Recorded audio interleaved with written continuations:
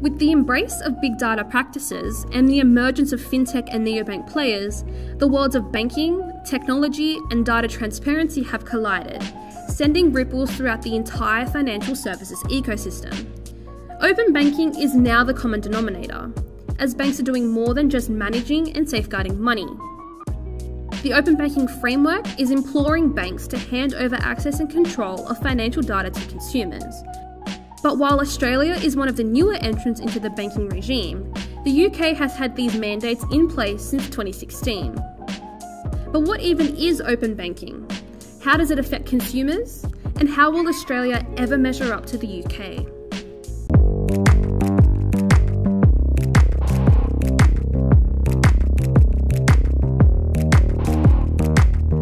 Like you, we're curious too. Opinion X, captivating curiosity.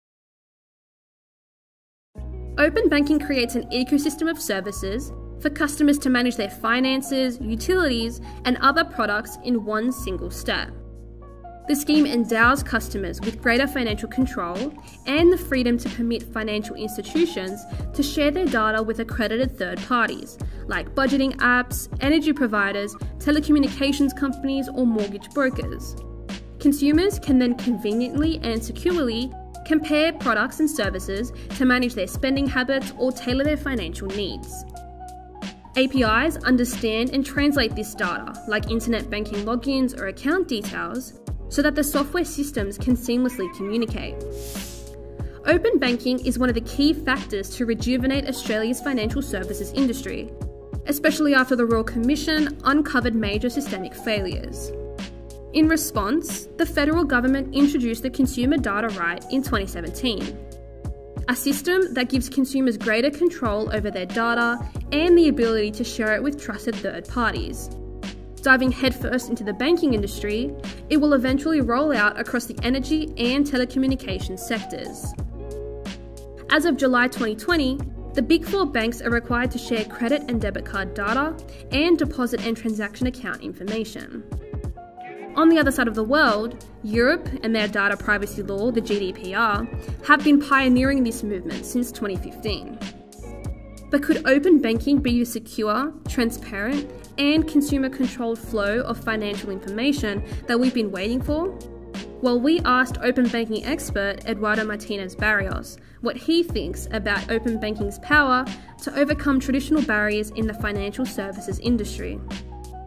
So open banking has been enabled from a perspective of having a standard of interfaces, in this case using RESTful APIs, in order to, one, provide banking services through a greater scope of, let's say, public. And when I'm saying a greater scope of public is thanks to the, let's say, introduction of this new player within the value chain of banking services, that will be the fintechs.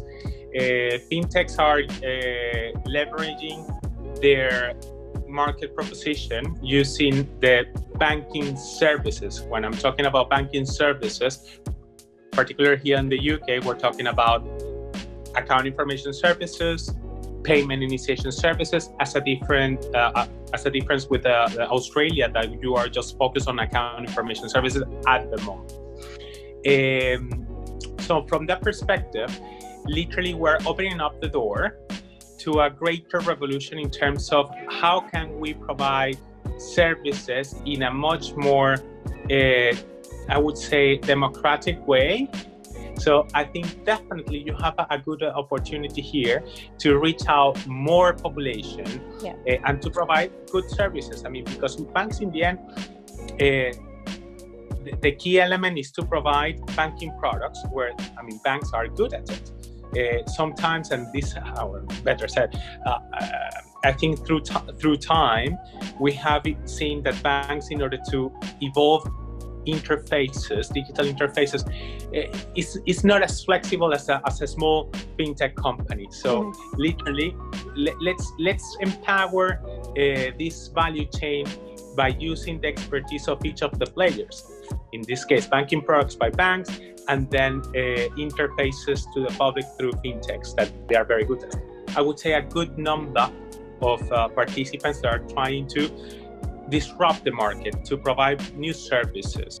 And in the end, the most important thing is that the consumer, might be a person or might be a small or medium company, will benefit of these propositions, where the time to achieve something, let's say a loan application, a credit card application, an overdraft, instead of taking days, now will take seconds, because that information will be able to be assessed and validated in a matter of fractions of a second, and therefore a customer, when applies to one of those products, will benefit from that.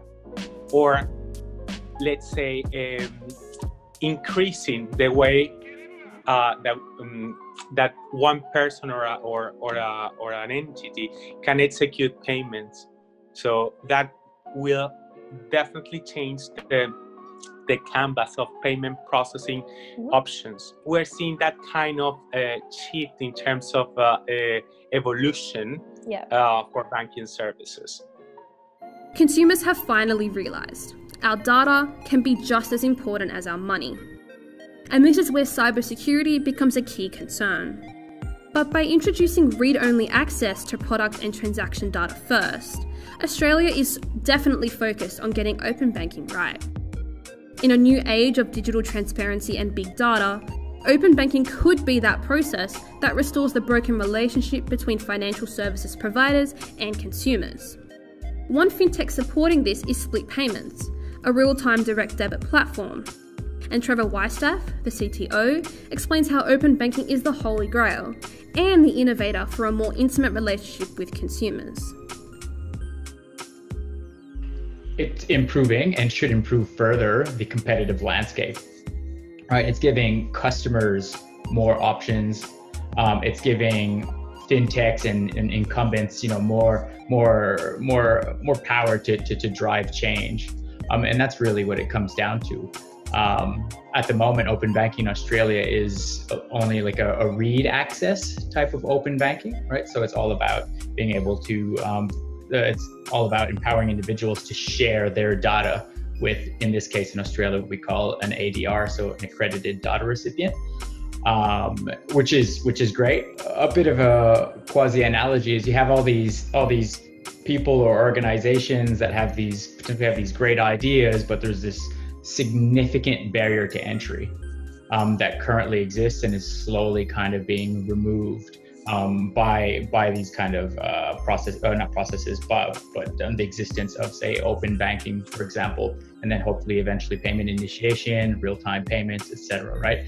And as these kind of barriers fall, that's what opens that door, if you will, and allows that innovation to happen, right? So I think the approach, especially in Australia, is to go, okay, well, first let's start with really getting the read access right? And that's not just about how we share your data, but also what the customer experience looks like, what they get used to, and there's probably like a feedback loop and some sort of iterative process there where that will improve. And at a certain point in the future, then we go, okay, well, now it's time for payment initiation. I think now more than ever, consumers are open and receptive. Open and receptive to change. So I think it's the right time to do it. Because the nice thing about open banking, and especially when you've got both the read and write side of open banking, is you can do everything from here, right? Or whatever kind of device you might have. So if third-party providers have better access to data, they can empower customers to make better automated financial decisions, which in turn lead to better social outcomes. Both established banks and neobanks have formed chambers of exclusion. They either target the older or more loyal generation, or the younger and more tech-savvy consumers. But open banking could be the common denominator. With transparency, access, control, and technological power at its core, there is more opportunity to provide personalised services that will assist the financially excluded. Ismail Chaib is the COO of Tesob and the Open Bank project, and he recently shared his opinion with us about open banking and how it can benefit a financially divided world. The users would own their data. And I think this is very important, quasi-philosophical, yet extremely important idea. So me and you, we will be able to access our data, own our banking data, and use it on our own terms. I want to share it, we can share it. I don't, we don't. That idea of data ownership and data sovereignty, I think it's going to shape not just banking in the future, but many industries. Case in point, I think CDR in Australia is a great example of that, right? The customer data right in Australia. The other sort of type of more tangible benefits is that, today you have, you can't do, in today's world, you can no longer do this kind of one size fits all approach. Like, you can't have one bank providing the same product to all of their customers and expecting that this product would fit with everyone. It just doesn't work. Right? We have so many different, expectations, behaviors, needs. We're very different, from one another. What open banking enables you to do is to really customize your products to these micro segments. Right? And this is something banks would never be able to do, right? Really give you the product. Financial inclusion means the ability for people to have access and to use financial services, financial products, right? So today, around the world, there are 1.7 billion people. They do not have access to any financial product, right? From the financial services institutions. So they don't have a bank account, right? And that's a big problem, right? So, and most of these countries are in sort of developing countries. And it's a big problem there because, lacking a bank account means you have no kind of easy, convenient means to save money. You're probably going to be using cash. So there are lots of troubles around that. And one of these tools that help with financial inclusion, I believe, is open banking. And so you say, okay, how does that work? So I think by opening up data, by enabling third-party actors to build personalized, customized applications, that would attract more people to the banks, right? And that would get people to use those financial products more. So by opening up data, by providing this headless banking experience and APIs, would encourage a host of new services to open up. And part of these services, there will be services for the affluent, but there will be also services targeting the poor or targeting the financially excluded, and help include them into the system. Open banking is a global initiative that is undeniably revolutionising the banking market. With instigators like the GDPR and already hundreds of providers enrolled just in the UK, the scheme continues to inject a once stagnant financial industry with accessibility and transparency. Australia's regime is definitely driving changes the industry has needed for a long time, and we are pioneering the way for effective services and personalised customer experiences, guaranteeing long-term success. So, how else do you think open banking is transforming the global banking industry?